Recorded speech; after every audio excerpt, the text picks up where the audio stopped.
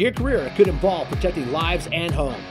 Lake Tahoe Community College is your pathway to a rewarding career in firefighting. Go to ltcc.edu/fire for more. So we've stopped in here at Rose Petals Florist on Kingsbury because we want to find out what is new and up and coming for the fall season, and I'm talking with Raven. First of all, Raven, between you and Shirley, you have how many years of combined experience? 65 years between the two of us. Wow. Okay. So if there's anything that needs to get done between the two of you, it's a sure thing that you can do it. We can do anything, and I always say if it hasn't been done, we'll figure out. If it's been done, we'll do it better.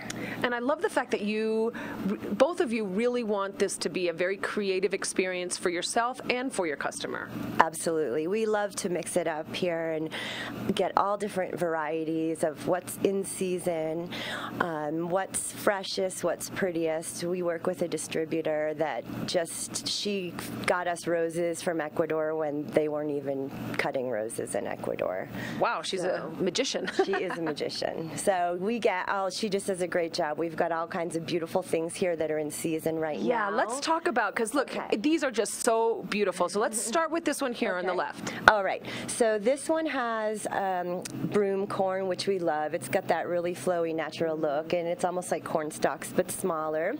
And then I love to get the coxcomb for Halloween because it looks like brains. Oh, yes, it does. That's awesome. Isn't that neat? So that's a really neat touch to that. And also we've got the privet berries, which adds a little bit of depth to it with the really neat berries, and of course some sunflowers.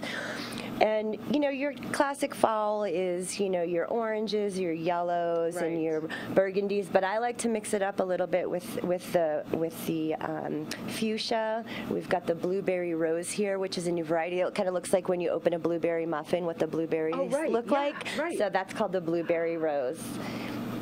So beautiful. Okay, stunning. Now let's go to this one here. Okay. So with this one, we've got the rose hips, which are when the rose, after the petals fall off, the rose hip comes out, and then they open, and that's how they reseed themselves. As in rose hip tea? As in rose hip tea. Huh. Yeah. That's so interesting. Wow. Yeah. Don't eat the flowers that you get, though, in an arrangement. If there's something that you might get in the store that's edible, don't, because you never know what they put on them. Right, like pesticides or some kind of thing. Sure, I get it. Yeah.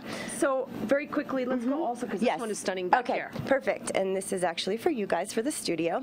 So we've got the green gladiolas. These are hibiscus pods, which I've never seen before. No. And they're really pretty. They just add a nice texture to it. And then in the back, we've got some ilex berries for that pop of red, and beautiful dahlias. Dahlias I can pretty much get year-round. A lot of people think that they have a season, but they're grown indoors, so we can get all different varieties of dahlias all year-round as well. Absolutely amazing. So much texture and color and variation. It's beautiful, Raven. It's so fun to be here. Thank you. It's so nice to have you guys. Thank you. Back to you.